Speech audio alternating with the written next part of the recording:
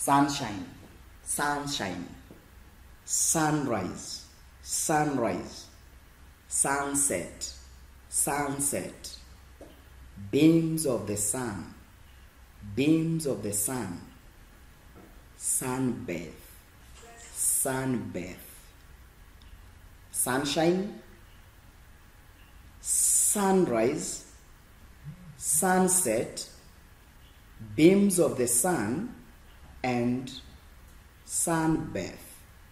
We are going to teach you all these 5 vocabularies of the day.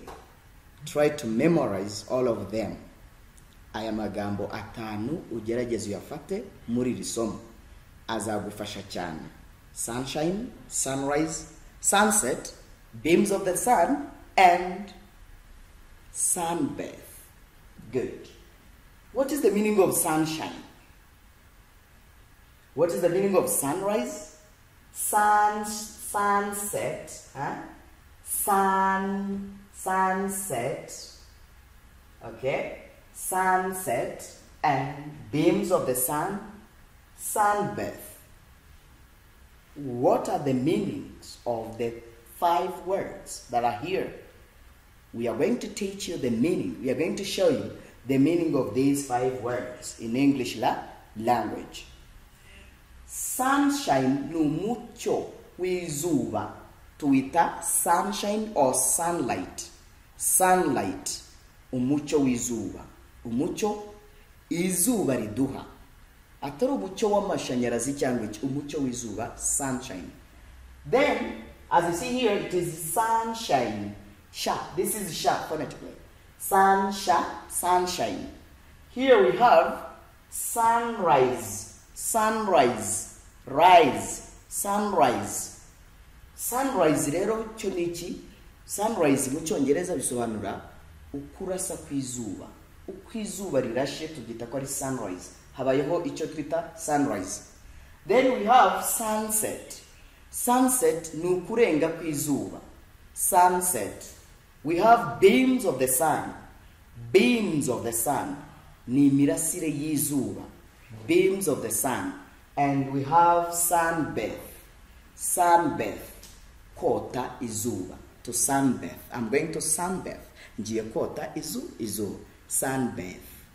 Good. Have you got it? Very nice. Then here we are going to see different examples. Nkuko tubigisha tubaha ingero, n'ubundi tugiye kubaha ingero kuri aya magambo kugira ngo muyumve neza. Ariko tubanze tujyane. What is the meaning of sunshine? Umucyo w'izuba. Sunrise, kurasa kw'izuba. Sunset, ukurenga kwaryo. Beams of the sun, imirasire yaryo. Sunbathe. Sunbathe bikaba kota izuba. Nice. Then we are going to see examples in sentences or sentences. Tugiye kureba ingero mu nteruro zitandukanye. For example, here we are going to start from this word which is sunshine. Sunshine. Are we together? Turi kumwe? Sunshine. Repeat. Subiramo twumve. Sunshine. Sunshine. Sunshine. Ntabwo ari sunshine. No. You say sunshine. Sunshine. Good. You can say my granny ni grandmother. My granny likes the morning sunshine. My granny likes the morning sunshine. Niyo nyogokuru akunda umucyo w'izuba wa mu gitondo. Wenda twavuga ko ari agasusuruko. Yes. Akunda agasusuruko. Morning sunshine. Good.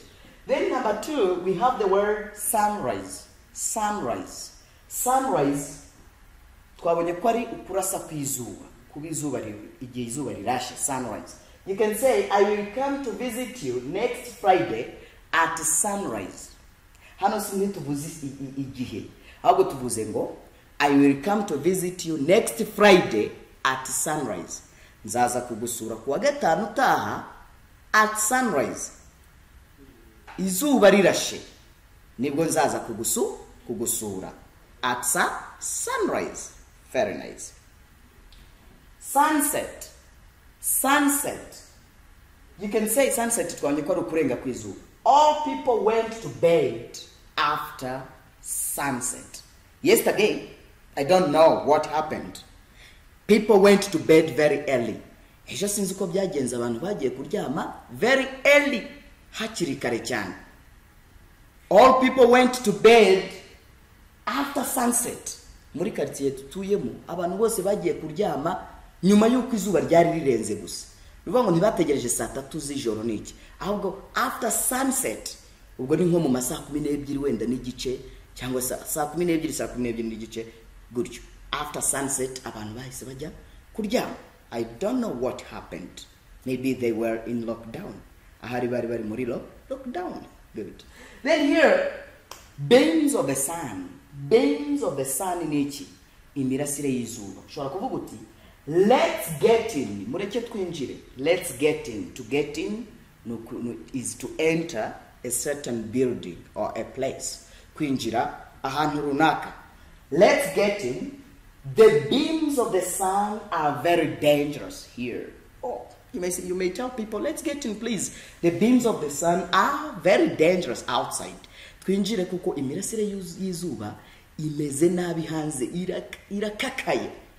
Dangerous, very dangerous. Something that is dangerous ni ikintu giteye ubwoba cyangwa se gikakaye cyangwa se gikaze. Good. Then sunbathe. Sunbathe. Sunbathe. To sunbathe means to go there, kuja hanze, to go outside in order to receive some beams of the sun. Ariko mu gihe imirasire itaraba myinshi cyane cyangwa itarakara, ushobora kujya nko mu gitondo ukajya kota akazuba, nibyo bita to sunbathe. Sunbathe. Good. You can say my son is sunbathing. My son is sunbathing. Please, my dear friend, son y'umuhungu ni yingiyi, my son, umuhungu wanje. But son yizuba, it is you.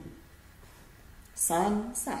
Then here, my son is sunbathing. Where is your son?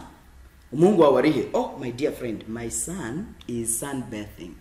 Umuhungu wanje ari kota izuba. Dore nguri ari kota izuba. My son is sunbathing. Very nice. Good. Then now we are going to show you, if you have memorized this, okay, you are going to show that you have got it very better by writing different comments in the comment section. Kugira ngo menye yuko ibintu mwabifashe nuko mugiye kwandika comments zitandukanye muri comment section. Hariya n'ubundi twandikira comment kuri iriya channel ya Pan Edutainment. Nta yindi channel yo kwiga icyongereza neza cyane uretse yingiyi. Mujye muza hangaha rwose mwiyigira icyongereza, my dear friends. Yes, that's very fine. Then murabyandika mukora interuro zitandukanye. Aka kanya rero ni kakanya ko kubaha a kind of proverb. Ntago ari quote twabateguriye, ahubwo ni proverb. Mu cyongereza turavuga ngo, hari umugani uvuga ngo, when the cat is away, the mice play.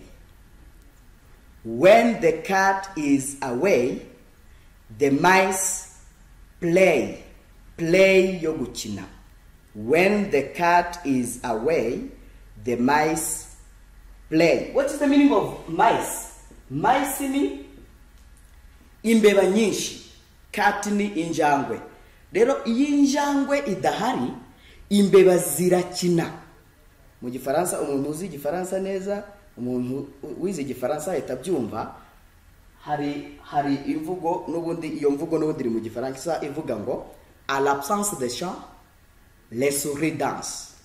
À l'absence de chant, les souris dansent. À l'absence, iyo nyine izo mbeba, iyo njangwe idahari, iyi njangwe idahari, les souris dansent. Noneho imbeba zirabyina cyane.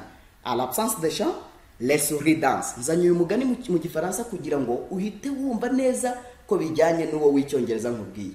When the cat is away, the mice play. I thank you so much for today.